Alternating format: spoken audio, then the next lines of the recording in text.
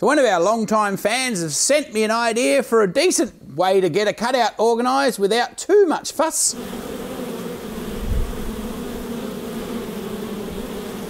Our long-time fan Diane over in WA, who's become an accomplished beekeeper in her own right now, has been going through one of her friend's old beekeeping, well, deceased estates, I guess, beekeeping deceased estates.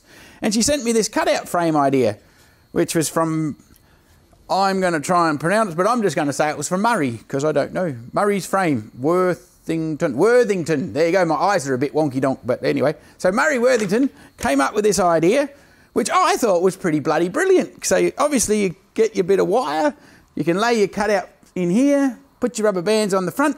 This idea avoids that complication of when you're doing a cutout and you have your actual honey frame and you've got the wires in here already, your actual bloomin' brood frame sits outside here. This idea is going to let it be nice and square. I think the ladies are going to have a little bit of trouble carting that out of the hive, that wire, but going forward you'll eventually swap that out, put it upstairs, and it'll be, you know, like cycled out, if that's the word. So let's have a go. This is going to be the Bush Bee Man's version of Diane's mate Murray's cutout frame. Whew, that's a mouthful. Try to say that 10 times fast. So I was wandering around the hardware store trying to find some wire for my project. And of course, being the Bush Bee Man, I saw this jolly roll of stuff that is similar to what Murray used. And I thought that was $57. And so the bloke nearly fell off a perch. And then I was wandering along a little bit further and I found this garden edging. And I thought, heck, that'll probably do the job. So apologies, Murray, although you're actually in heaven anyway, so you're not going to have to get too offended. Apologies, Diane, I am trying to do the right thing. But, you know, there's only so many ways you can make the dollar stretch. Oh, I thought it was kind of cool anyway, because it'd give you bigger gaps for the girls to work through. So hopefully it's a successful exercise, except it's a little bit hard to get flattened out. So I've got myself some frames without any wires. And of course, the first thing I'm going to have to do is cut it the right size. So I figure if I cut it a little bit further, then I can lap that bit around there and staple it on. Actually, that's even better. Maybe I could do that. Ah, John, what a thought. Thought bubble. Isn't that what they have at these, blooming conferences? It's called a thought bubble when you come up with an idea. Oh, there's terminologies for everything, isn't there? Anyway, we're just going to cut this bit off here. My trusty pair of pliers. Actually, I'm tipping they're my wife's trusty pair of pliers because they're a bit cute for me to be having out here in the farm. But anyway, don't tell her, okay? It's an ongoing secret. It's like the screwdriver set now. I'm stealing pliers as well and everything else. Someone was asking me the other day how I'm still alive after taking all my wife's stuff. And I said, oh, it's just because she's a graceful soul. That's what it is. A graceful soul. So I figure we'll just trim this top bit off here. No expense spared here in the garden lining. What do you reckon? I can make that for a pixie garden. We might just keep all our little bit of fences and we can put that in the railway setup that Nan's got for little Penelope. Or we could be really miserable and just make some extra ones out of those ones. But let's not get too lousy. Golly gosh.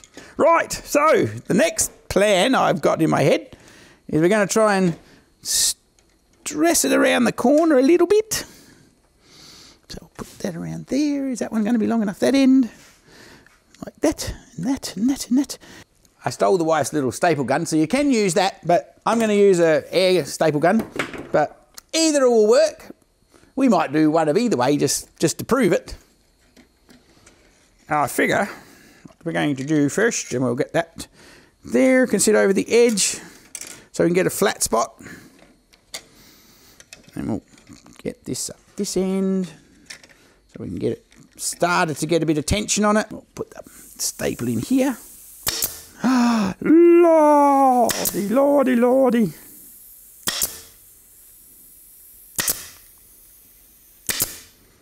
Don't stick it through your finger. Otherwise that would not end well. Bloody hell. I think I got that crooked. Anyway, next one. Just ignore that, all right? Let's just try that again. Ah, God. Trial and error, I think they say. So we just want to get our longer tails. So we'll trim this bit off here. doesn't have to be super precise anyway, but just a little bit square would be good. Otherwise the girls will say, who put this blooming crooked thing in our hive? What's going on? Is that bush bee man been back here again? Jolly mischief maker he is. Let's just try to get it square. That would be a good idea. Instead of being such a blooming ruffian. We want this bit to go over the top, so maybe we'll try that first to get it. So then that's what I had wrong last time. It was gone all crooked off. Is that some sort of language, crooked off? I don't think it is. But anyway, I think we'll start at the base.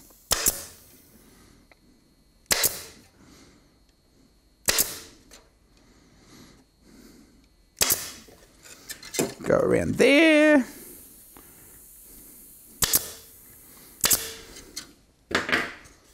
And around this way. We probably should have made a few prototypes before you were filming, I reckon. That might have been a good idea. But where would be the fun in that?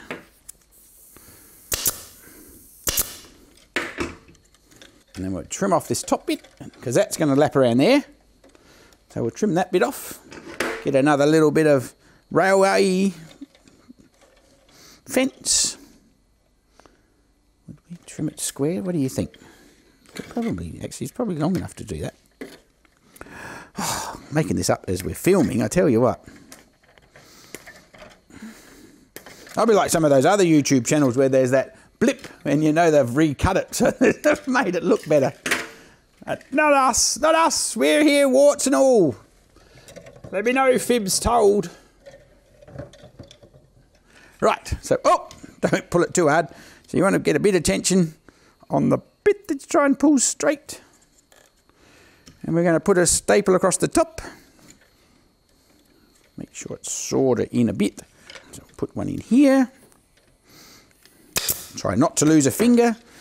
Otherwise that'll put a damper on the project. We'll be up the hospital for the rest of the day. God, just going blind is an ordinary arrangement. I don't know whether I like it or not. Well, I know I don't like it actually. It's a bit like going deaf, although going deaf's got its advantages, because then you can say, what, didn't hear you. What do you mean I'm supposed to clean up my room? Or pick up my socks? Okay, so we're going here like that. Very good, we'll trim this off so we haven't got too many crazy bits. Right, so we got a little bit going on there. There's a bit of tension happening. And we'll just go so we can square it up a bit. If we need to pull that a bit, do you reckon? How tight does it need to be? Doesn't need to be too crazy, I wouldn't have thought. We can't get too crazy yet anyway, because we haven't got the other end hooked down. Oh! Maybe this should be comedy beekeeping with the bush bee man, right? Oh, some of the stuff that goes on around here. Still, I thought this was a brilliant idea anyway, because when we first started out doing cutouts, we had jolly bits of string, and then someone got all excited and said, oh, you should use some rubber bands, and that was a quantum leap forward. And then when Diane sent me this idea, I thought, wow, that's even better again. It's funny how sometimes you just don't think about all these simple ideas. So we thought we'd better share it with you, because it's pretty blooming cool, I reckon. Mind you, I haven't actually done a cutout with them yet, so... But the principle looks amazing, so even... Well, I suppose if you don't see this episode, you'll know it didn't really work. No, of course it's going to work. It's going to be incredible. And then everybody can share their own experience of making these things. Oh! Ooh, it says, hello, I'm nearly going to be a bee's home. Maybe not. Rightio! Very good. Well, I don't know. That looks pretty good, I reckon. Probably not quite to the plan, but it looks all right to me.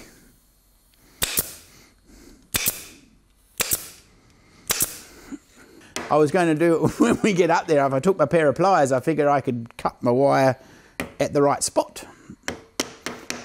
Although I'm thinking it'll sit in there anyway without the wire grips. Look at me going, I haven't even used the jolly thing and I'm already changing the rules. I've got the wrong wire, I'm not even going to have the hooky up bits. I don't know. Do you think we need to do that bit? I think it's all right because I think it's just going to sit in there anyway, and then the rubber band will hold it, and then the girls will hook it all together. Look at that. Right, now all I got to do is make a few more.